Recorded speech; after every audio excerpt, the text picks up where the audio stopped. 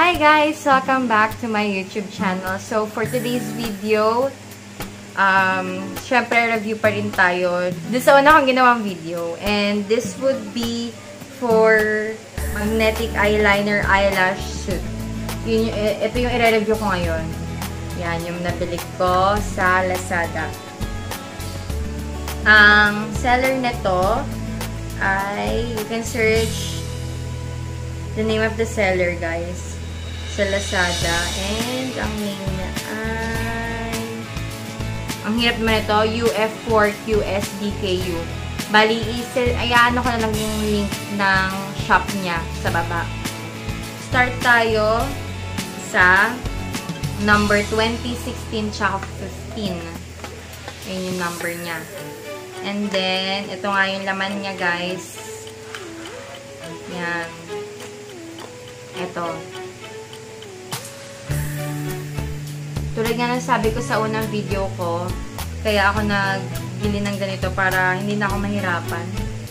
Pagka may mga events, tapos maglalagay ako ng pilik mata ko. Yes. Tingnan natin kung bagay. Yung ko palang gagamitin to. Wait lang. Asan ba yung ano ko? Salamin ko. Hindi ko makita salamin ko. Wait lang. Hanapin ko lang salamin ko. Wait. I'm back. So, yes.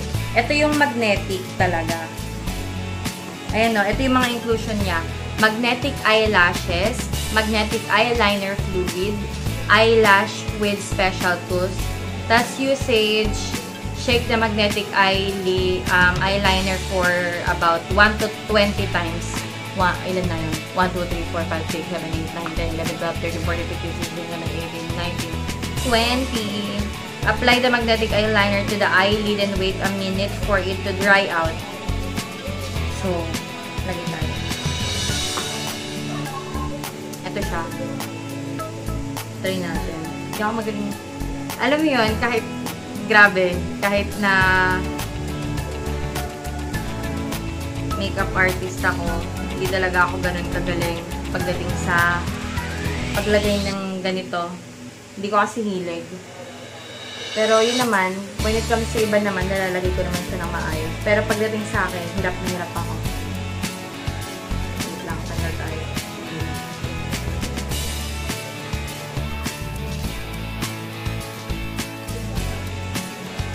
In fairness, naman ko siya. Amoy Johnson. Ayan. Hintayin lang natin siya tumuyo. Ang ano ko mag-Tagalog, no? Hintayin natin siyang matuyo. Ayan. Lagay na tayo lahat ng inatay ko. Ito, sa Essence to eh. Pero matagal na to. College ko pa to binili. Ginagamit ko pa rin ngayon. Pero sa pilik mata, ay hindi. Sa ano ko na siya ginagamit? Kilay. Para ano lang, basa lang tignan yung kilay ko. And natutunan ko to kay Nea. Thanks to you, Nea. Yes. Ka-office mate ko siya. Then, sa kanya ko ito natutunan isang beses. Naglalagay siya.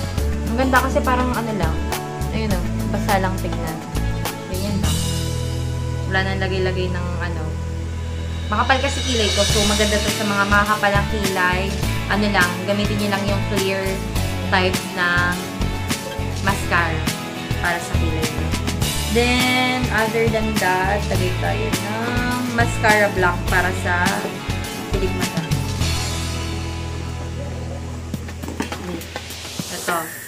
Ito naman, Sun False Lash Effect Mascara. Maganda tong Sun, guys.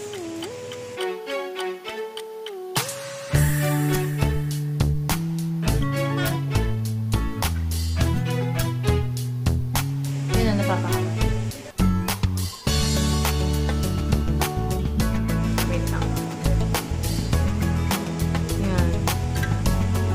Hintayin lang natin matuyo. Meron pa siyang tahan ko bago kasi may pang hipit siya para wag bumuka. So, number 20.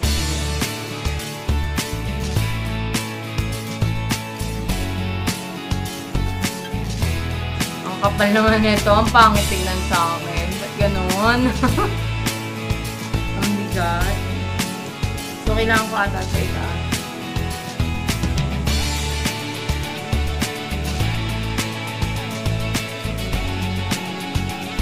Ay, hindi ko sabi.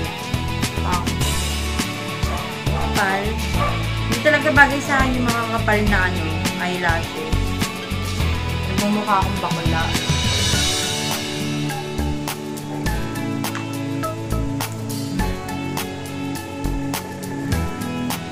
Kapal. Okay lang ba? So, ito yung number 20, guys. Kapal. Bigat. Bigat niya. Kaya hindi nakaayos.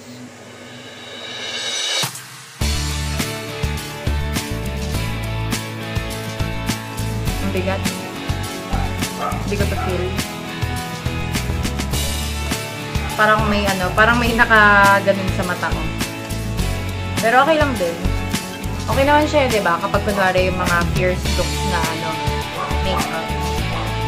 Pero hindi talaga tumali sa akin.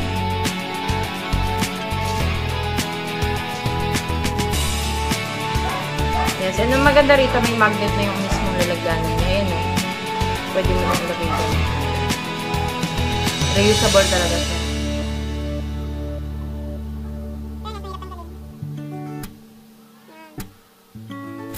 So, yun yung number 20. Next is number 16. Number 16.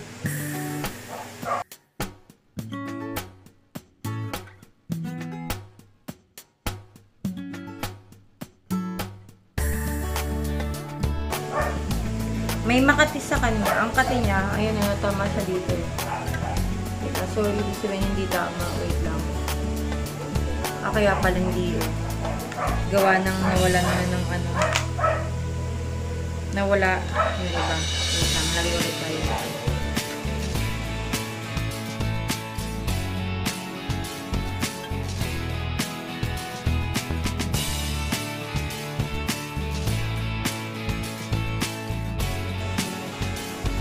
Patuyin muna natin.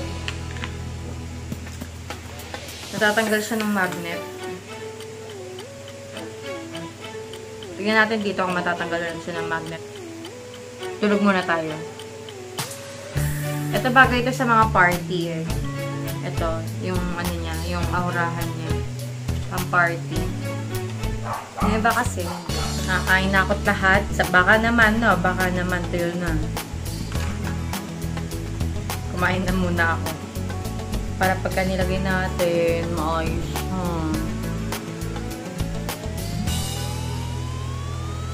Wait, try ko.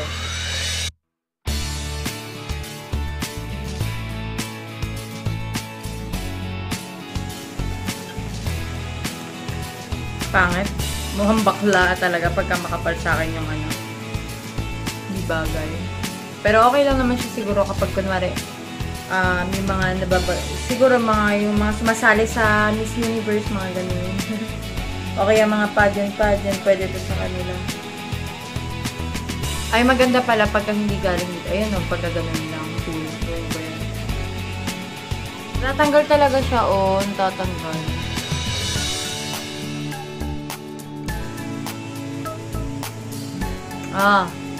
Kailangan pala dito lang siya. Hindi dito sa pinakalooban.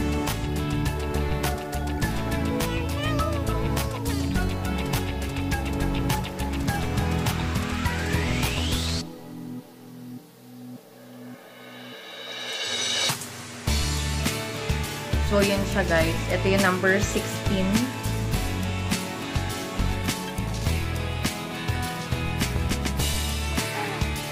Oh my gosh! Mga ganun. Pwede ito pang oh my gosh. Oh my gosh! So, pagka ibabalik ko siya, ganyan lang din. Pagka binili mo siya, tanggalin yung gilid kasi meron siya sobra sa gilid. Tanggalin mo na lang. Para hindi makakati sa mata. Meron. Next is number 15. 15. Yung number 15 mukhang normal lang itsura niya. Ayun yung number 15. Look. Ganda, diba? Saktuhan lang yung itsura niya. Try natin.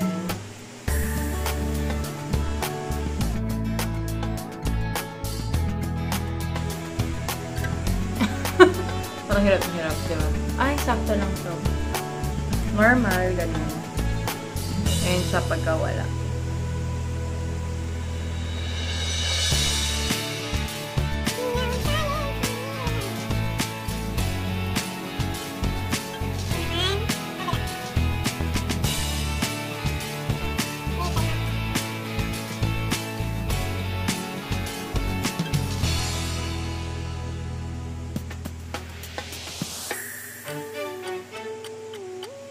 Ito maganda. Bet ko to. 15. Number 15, guys. Ganda, diba? Socks lang.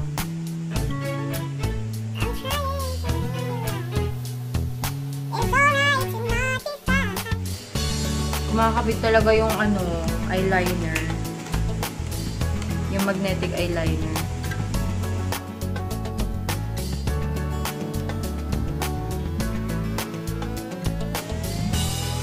So, tapos na tayo dito. Ang next naman natin is number 11, 12, tsaka 18. Number 11 muna tayo. Ayan. Ganun din siya. May libre din siya katulad ng isa. 11, 12, 18. So, kada isang box may libreng ganito. Tsaka yung liquid eyeliner.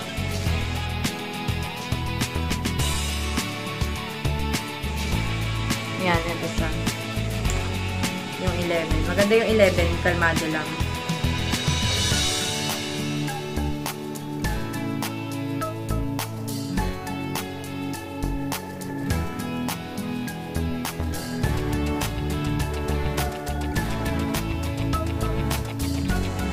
Hindi ko nalalagyan. Natatanggal talaga siya yung ano. Eh no, tignan mo. Bako-bako na. Pero laban pa, para matapos na tayo. Hindi ko na maglagay. Ano yun, tagal eh. So, number 12. Maganda yung number 12. Parang maganda. Parang sana bagay.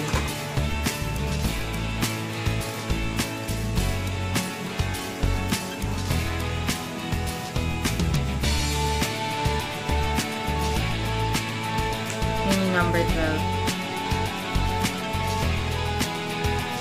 Isa-isahin ko na lang ha, tapos ito number 18. Diba? Maganda yung number 18. Look. Bet ko yung 18 din. Tignan natin kung maganda sa mata. Mas maganda ang 12, no? Ito yung 18. Ganyan lang siya kaniit. Yan yung pinagkaiba nila. Pagka ginanyan ko. Pagka ganyan. Yan, mas on flick yun dito. So, 12, 18. Next item. O, diba, mas mabilis pala yung ganito. Ganito na lang gawin ko. Mas mabilis pagkatag-isa para kita agad ninyo yung difference. Fairness, maganda siya. Bet ko siya. Hindi ko lang alam kung pang matagalan pagka mga 24 hours. Charot. 24 hours yung event. Charot. Tanggal yung mga ano yun. Yung hinayang ako. Yun lang. Hindi ganun ka, hindi ganun ka dikit yung eyeliner. Yun lang yung ayoko. Tapos ito, number 18. Oh, 18 na naman. May 18 ulit dito. Hindi ko na gagamitin ulit yung 18 na. Naggamit ko na kanina eh. So, same lang yung 18. Ngayon naman, ang gagamitin ko na naman is 19 tsaka 17. Yan. 19 tsaka 17. Same items din yung nasa loob. Ang ganda ng 17, oh. Ang angas ng itsura niya. Oh. Tingnan natin kung maganda sa akin.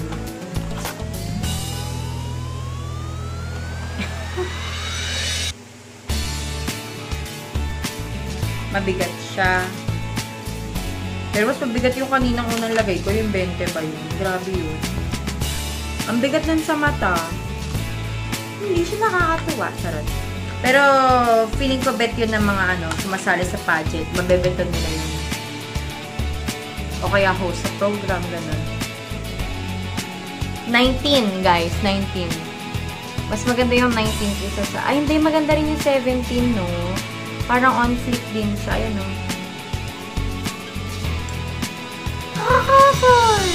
Ayan, o. Tapos pagka tinaas mo,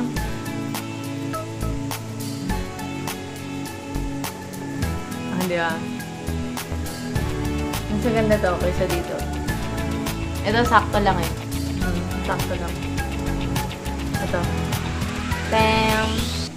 So, 17 maganda. Bet ko yung 17 sa mata ko. Depende to sa mata, girls, ha? Depende. Akin kasi bilugan mata ko. So, yeah. It depends. Hindi ko alam kung anong bagay sa klase ng mata pagdating sa pilik mata. Mata.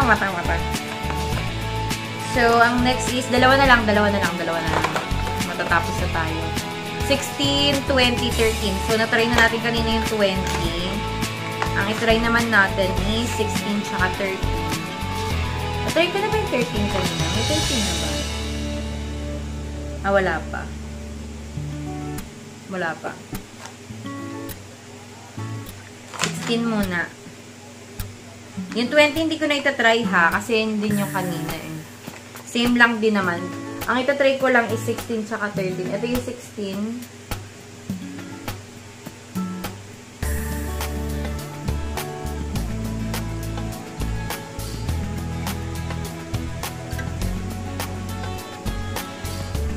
Ayan, 16. Maganda rin yung 16 pagka mga ano, mga aura-aurang, yung hindi mo na kailangan eyeshadow, charot. Ito yung 13, manipis lang ang 13. Pero maikli lang yung 13, pero makapal.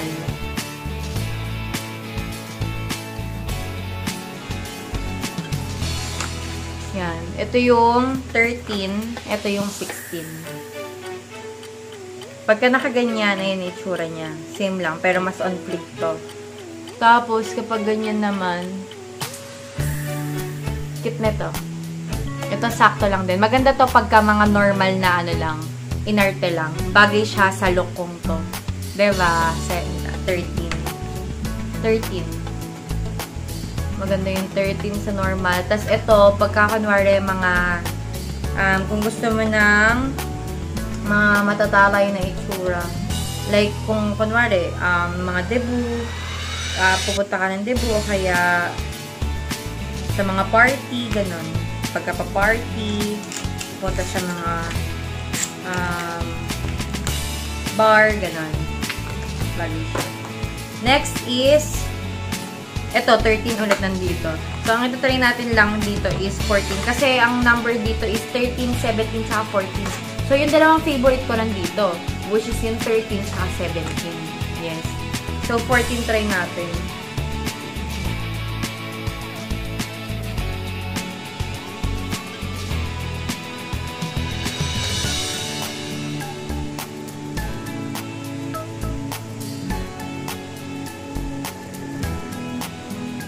Normal lang tignan yung 14. Yan lang siya. Yan. Lagyan ko nga yung kabila. Tignan ko kung maganda.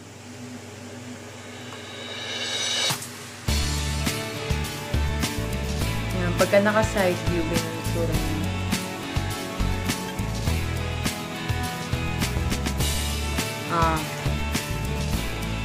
So, 14. Pero ang favorite ko talaga, 13.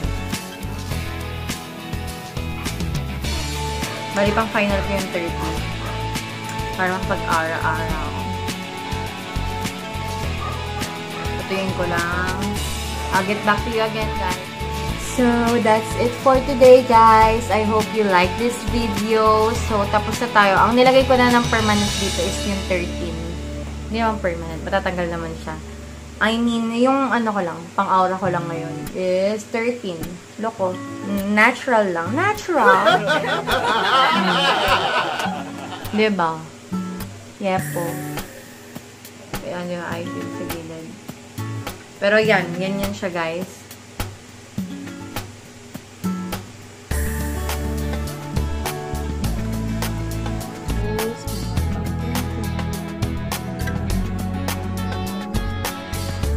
kaya wala na akong pera.